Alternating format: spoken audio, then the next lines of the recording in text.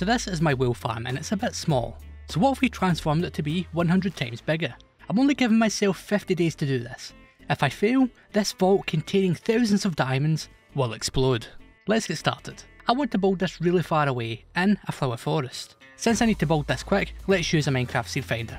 All I need to do is enter my world seed, then look for the biome I need. Any of these seed finders will work for this. So I found a flower forest at these coordinates. Before I can start this build, I need to get out there.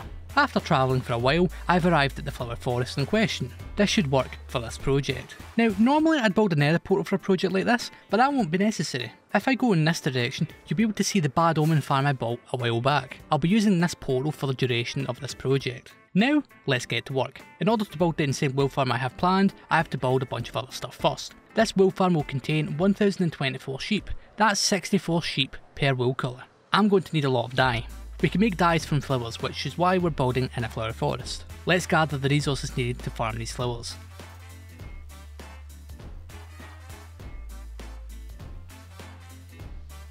With these resources, let's travel back to the flower forest and get started. I'm making a quick stop at the gold farm to repair my tools since I'll be removing a lot of blocks. After that quick tool repair session, I've returned to the flower forest with everything we need to build some flower farms. I want to preserve as much of this natural terrain as possible, so I'll be building these underground. Let's start this first farm. This farm is quite large, so I need to start by removing a bunch of blocks, leaving me with this large room. This should be enough space. I've went ahead and filled my inventory with what I need, so let's build this flower farm.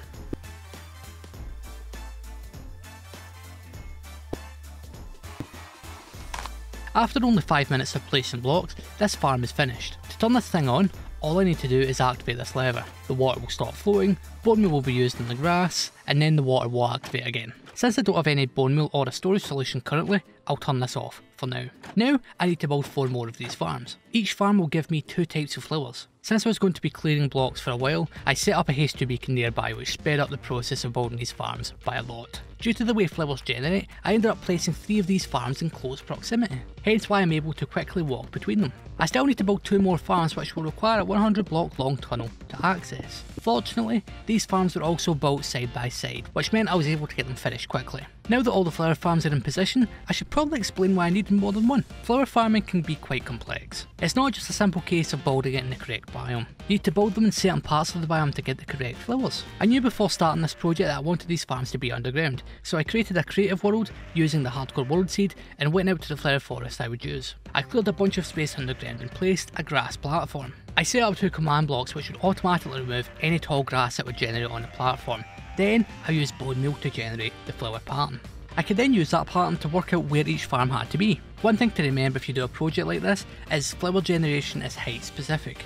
If I went 2 blocks up, the flower pattern would be completely different. With that short explainer out of the way, let's continue with this project. So these 5 flower farms I just built will generate 6 different types of flowers, giving me blue, orange, red, yellow, magenta and light grey dyes. That's 6 out of the 16 dyes I need for this wool farm. So, how do I generate the rest? I build more farms. If I build a cactus farm, I can turn that cactus into green dye by smelting it. I've went ahead and collected the resources needed for this thing. It's a small farm, hence why the resources are in small amounts. I still need to go and collect the cacti needed for this. I'll collect them from this desert, close to my villager area. Now, let's get back to the flower forest so that I can build it. Just like I did before, I'll be building this underground. I'm going to position it between the first 2 flower farms I built. Building this was straightforward. I cleared out a relatively large room, then built the farm in record time. Now this farm is operational, but I still have a problem. The furnace that smelts the cactus won't work without a fuel source. No, I won't be using coal for this. I'll be using carpets as a fuel source since I can dupe them. Jumping into a creative world real quick, here's how you build one. This design has been around for a few years and is quite reliable. I've done a short on this in the past. Back in the hardcore world, I got it built and it's now connected to the furnace, allowing for the cactus to be turned into green dye. Now, that's the first 7 dyes dealt with. Next up, I'd like to work on the lime dye. With this, I have 2 ways of making it. I could combine the green dye from the wool farm with some white dye to create it, or I could build a dedicated farm. I'll be building a farm for this one. I can turn sea pickles into lime dye by smelting it. So I went ahead and started to collect all the resources I need for this farm. I'm also going to pick up some rails so that I can place a hopper minecarts during this build. Before I return to the flower forest, I need to travel out to the coral reef to collect the last few items I need. Sea pickles and some coral blocks. There we go. Now on the way back to the flower forest, I'm making a quick stop at the gold farm to repair my gear. Arriving back in the flower forest, I quickly make my way underground and have selected this wall for the sea pickle farm. I went ahead and cleared out a small room which should be enough space for this farm. Then I quickly built the farm, making sure to place all the minecarts before they became inaccessible. Since this farm needs a furnace, I also went ahead and set up a carpet duper to fuel said furnace. Even with that being finished, this farm still won't run as it requires bone meal. I'll be addressing that later on. Now that's 8 dyes dealt with. So far I've addressed 8 out of the 16 dyes needed for this project. Next up, let's work on the brown dye. Farming brown dye in large amounts is very simple. You just need cocoa beans. I should have plenty of these in the jungle near my villager area. I could just fly around here harvesting all the cocoa beans I'd ever need, but let's build a farm for them instead. If you want a quick farm design, all you need to do is place a pillar of logs like this. Then cover them in cocoa beans. You could then wait for them to grow, or you could use bone meal. You could also use pistons to harvest them all at once. The only issue is this system is a bit slow for my needs, so let's build a proper farm instead. I went ahead and started to collect all the resources needed for this farm. This is going to be the smallest farm I've done so far. For this farm to work, I'd also need bone meal, but I'll be dealing with that later. Now, let's return to the flower forest. Arriving back in the flower forest, I once again made my way underground and have picked out this section next to the sea pickle farm for this build. I immediately got to work by removing a bunch of these blocks, leaving me with the room needed to start building this thing. With that out of the way, let me fill my inventory with the materials I just gathered, and now we can build this farm. Since this farm is incredibly small, building it only took a few minutes, and with that farm being complete, I could technically start using it. All I'd have to do is flick this lever, which would activate some redstone, then start placing some cocoa beans, but all of that requires bone meal, so let's address that. Many different farms in this area will require bone meal, so I need to build a fairly large bone meal farm. Plus this will also allow me to build up a supply of bone blocks as they can be really good for building. I already have a farm design in mind for this. I've used bone meal farms a few times in this world so far. Most recently I built one within my ocean monument transformation. These shulkers contain all the resources needed to build that farm. So let's return to the flower forest. I think I'm going to place this bone meal farm behind the sea pickle farm we built earlier. This farm will be the largest one I've done so far in this area, so I'll need to clear a lot of space. I got to work clearing the room needed for this farm. It took quite a while due to the sheer size of the thing. It was that big that I had to move my beacon a few times. The amount of space I've ended up with here is insane. I gave myself a bit of extra room just in the off chance that I wanted to add some extra stuff. Now, let's get this bone meal farm built. Building this farm was a straightforward process.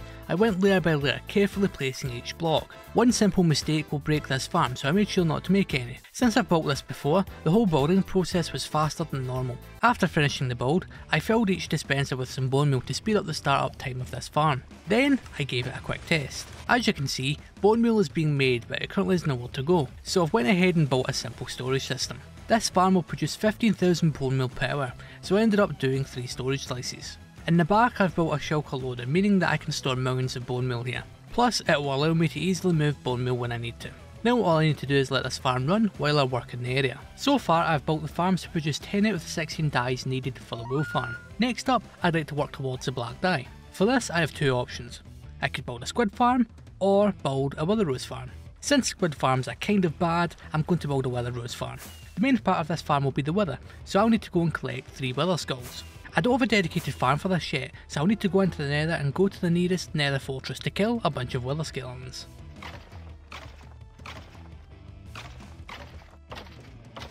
These 3 skulls are only a small part of the farm. I also need all of these resources. I'm going to be building this farm in the end, making use of the central end portal. But before I start building it, I'm going out to the outer end real quick to collect a few stacks of endstone. I'll be using this to cover the farm. So now, with all of that collected, let's build this farm. This Wither Rose farm was designed by ENX04. It's very simple and quick to set up. I managed to get all of this built in only 5 minutes. To start using this farm, I first need to spawn the wither. After that, I need to come over here and start placing snow blocks. A pumpkin will then be dispensed, turning this into a snow golem. That snow golem will then be killed by the wither, creating a wither rose. The good thing about this farm is I keep all the pumpkins, and when the snow golems die, they drop enough snowballs to make more golems. One thing I am going to do is expand the storage for shears. That way I won't need to refill it as often. With this farm being finished, I'm going to use it for 20 minutes so that I have enough wither roses for the wool farm. That should be plenty of wither roses. I'm just going to leave that wither there for now. Killing it wouldn't be worth it. So I won't be building any more farms for the other dyes I need, as I can craft the rest of them from the dyes I've farmed so far, meaning that the dye collection phase is complete. So real quick before I move on to the final part of this project, I'd like to ask if you could subscribe. I'm doing a challenge right now where each subscriber I get means I have to remove 1000 blocks in my hardcore world. Last episode I got 24 subscribers, so I had to remove 24,000 blocks. If you'd like to add to this, subscribe. So moving on, I think I should get all the farms I've built today running, generating all the dyes needed for the wool farm. First, I need to go around all the flower farms, adding a storage system to each. I'm just going with the basic storage system for now. Then, all I need to do is fill each farm with bone meal, meaning I can turn the farms on. Speaking of storage systems, the wool farm I'm going to build will need a huge one. I want it to be colourful, so I used some of the dyes I just collected along with these sheep to make up a bunch of different colours of wool. That and all these resources I've collected. Back over in the flower forest, I need to find a place to build this. I'm going to be terraforming this entire area, so I think I'll build this storage system over here, underground. The idea is that this would eventually be on the surface. Now, let's get this built. This storage system is quite simple. All I've done is set up a storage silo for each of the wool colours. These silos have item filters in the back, allowing for only one wool colour per silo. After getting all those in place, I configured the filters and added the last decorative details. Now, you can clearly see where each wool colour will be stored. I also went ahead and added a switch for the wool farm. I'll connect this up to the wool farm once it's built. I also added a door below, which I'll use to access the rest of the farms. On the other end of the hallway, I have another door. This will lead out to the surface later, but for now, it will remain underground. So then after doing all that prep work, I can finally start building this wool farm. For this, I'm going to be going with the wool farm design I built back at the starter base, but it will be a lot larger. I'll be placing part of this underground, so I'll need to start clearing space for it. I planned all this out prior to recording this episode. Now that I think about it, I could have made this smaller. Either way, this farm will suit my needs. After removing a few thousand blocks, the space needed for this farm is ready. Getting this farm up and running is going to take a bit of time. First, I'll need to build the farm using these resources I've gathered. I'll also need a lot of sheep. I'm going with 64 sheep per wool colour, which means I'll need 1024 sheep. Now here's the thing, I've already been working on getting all the sheep. If I go behind this wall, you'll see I already have a bunch of sheep here. I caught some from the flower forest above a while back and brought them down here to start breeding. Now, let's start building this farm. The size of this farm is insane.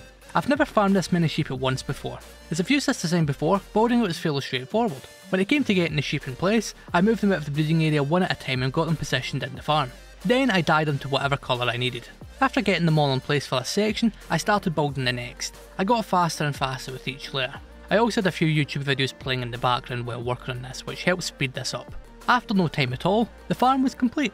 After finishing the farm, I went ahead and connected the farm redstone to the activation circuit in the storage room. That and I placed an item stream allowing for the wool to be transported to the storage area. Now, before I turn this thing on, I need to go through the entire system filling it with shears. Good thing I have an iron farm. With that done, I could turn this on, producing lots of wool. Now, I've just had a look at the time I have remaining for this project and it's only 10 days, so let's make this area look nice. For this build, I'm making use of some extra materials I had lying around from when I did the Ocean Monument transformation. I wanted this build to be circular but also blend into the terrain, hence why I'm doing a lot of terraforming. I also wanted it to stand out, hence why I'm using lots of bright colours.